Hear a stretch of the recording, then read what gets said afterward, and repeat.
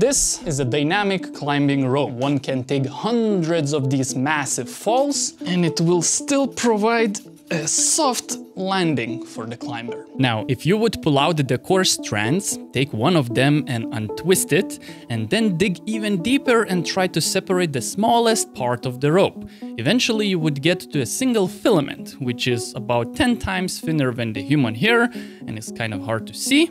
And during the fall, these filaments stretch, but also they slide past each other, which creates friction, and this friction helps to dampen the impact. However, if we would make a rope wet, water on the surface of the filaments would act as a lubricant. This would allow the filaments to slide easier past each other, reducing the dampening effect and potentially causing harder catches for the climber. Now, if you want to see what happened when we put this theory to the test or learn more about rope science, check out my latest video on YouTube.